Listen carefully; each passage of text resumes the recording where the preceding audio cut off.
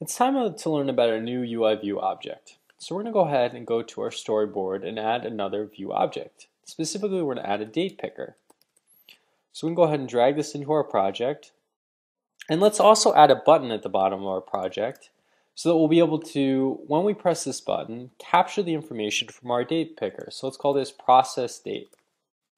And we'll be able to display this information or capture this information as an NS string and print that out to the console.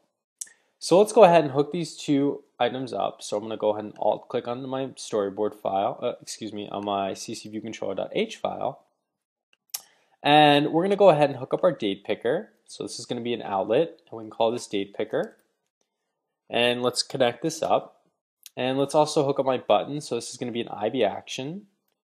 And we can make this an action. We'll call this process date button pressed. And we'll make the type UI button touch up inside, and the arguments will be sender. So let's go ahead and hook this up. We're going to go ahead in ccviewcontroller.m. I'm going to go back to single view. And at the bottom here, let's add some functionality to my method. So we're going to simply say, when I press my date picker, we're going to get an NSDate object back. So we can say NSDate, date is equal to, and we're going to be able to access that information by saying datepicker or self.datepicker.date. Well, an NSDate isn't really nice. We're not able to push that to a label, or if we want to print that out, we want to format it first. So we have to create an NSDateFormatter object. So I'm going to create an NSDateFormatter object, and we're going to call it formatter, and we're going to allocate some memory for it and initialize it. And then we can set up our formatter. So we're going to say formatter set date formatter, and we're going to set it up so it displays the year, the month, and the day. You can also display the time if you set up this formatter differently as well. But we're just going to do year, month, and day for now.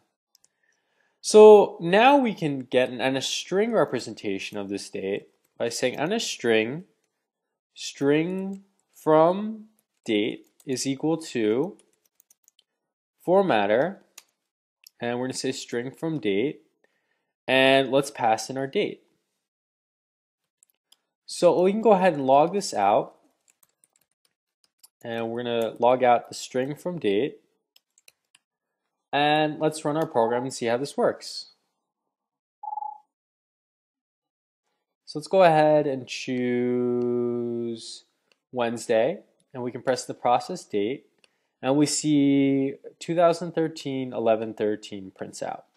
So great, it's processed it by year, month, and date for us. And there's a few other things I want to show you with date. So it's also possible to get the current date.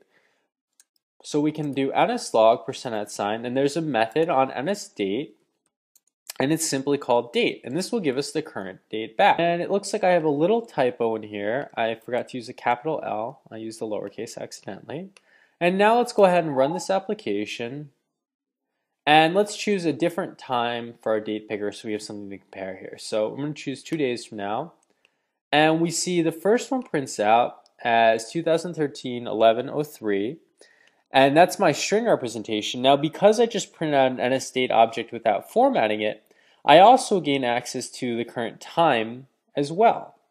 So we see that the NSDate object, we can print it out, but we've also seen how to convert an NSDate object into an NSString. And this will be really useful when we want to display an NSDate as a label or pass it around as an NSString object. There's one other method I want to show you for an NSString, and I'm going to say int, and we're going to say TimeInterval, and we're going to say my date. Right? I have a date object that I'm getting from my picker, and we're going to be able to say TimeInterval since 1970. And what this does is it's in seconds, it gives us the time interval, or how many seconds have passed since January 1st, 1970, and we're going to be able to display that information by NSlogging it here, and we can say time interval. And why am I showing you how to convert NSDates to integers or strings? Well, it's useful to figure out how to convert this data. Specifically, we're going to be able to convert an int, which we'll be able to see here. So this is the number of seconds that have passed since 1970. And if we need to do a comparison between two dates, we can figure out which date is older or which date is newer based on the time interval int, because we know how to compare it to ints. So if I had two NSDate objects, I could do that comparison. And this will come in really handy when you want to compare if two dates are older or less than a different date for our assignment.